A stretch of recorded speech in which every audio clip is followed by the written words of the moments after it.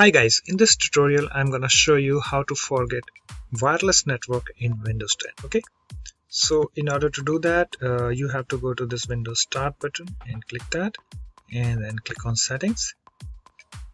And guys, here after that you need to click on this Network and Internet. Okay, and scroll down and then click on this Manage Wi-Fi Settings. Okay, and you have to scroll down. As you can see, manage known networks. So I'm connected to this MTNL 61 right now. As you can see, I'm connected to this one and I want to forget it. Okay, so just click on this forget button over here and it's done. Okay, so if I again go to that and click on it and connect it, then it asks for the network security key. Okay, and if I provide my network security key and then click on next,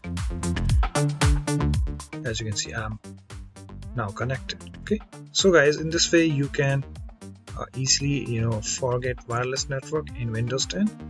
So hope this tutorial helps, and I would catch you in my another tutorials. Thanks for watching.